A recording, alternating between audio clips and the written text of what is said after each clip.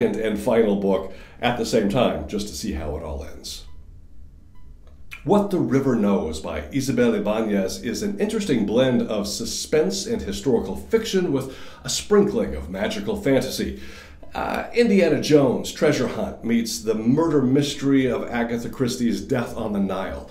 It's 1884. Argentinian teenager Inez travels to Egypt after she learns her world-traveling parents have died. Inez brings with her the ring her father sent her for safekeeping just before his death. That ring has traces of ancient magic that imprints on Inez, and she quickly realizes that her parents were searching for the tomb of Cleopatra when they went missing. Inez is an intrepid explorer, and using her now inherited wealth, she has plenty of resources. However, she meets numerous obstacles, including Whit, the handsome assistant of her Uncle Tio, who is an antiquities preservationist who had been with Inez's parents when they disappeared.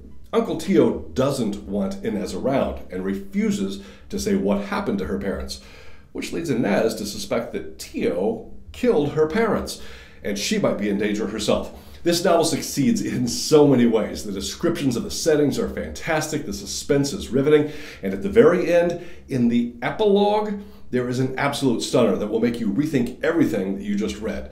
This is the best book I've read so far in 2022. I highly recommend What the River Knows by Isabel Ibanez.